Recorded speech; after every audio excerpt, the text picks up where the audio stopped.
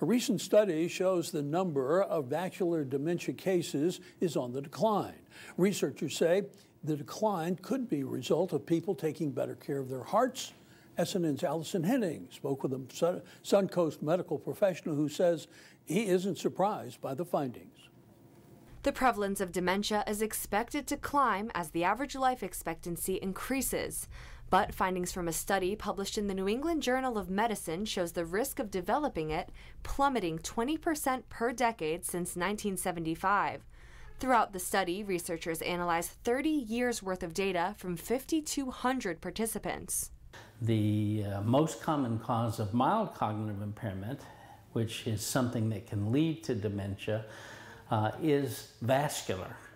Geriatrician Bruce Robinson with Sarasota Memorial Hospital says the findings of the study aren't surprising. He says people have come a long way in terms of managing cardiovascular risk factors such as smoking and an unhealthy diet. We're all also very clear that regular physical exercise is important, and I think the exercise habits of the country as a whole have changed dramatically. Dr. Robinson says one factor you can't control is your age. Being old is the big story about the likelihood of having dementia. Dr. Robinson says taking care of your heart when you're young could save your brain cells later on in life. Regular physical activity, a healthy diet, keeping your weight within a reasonable range, and not smoking. All those are critical choices that you make early on that may help you keep your brain when you get old.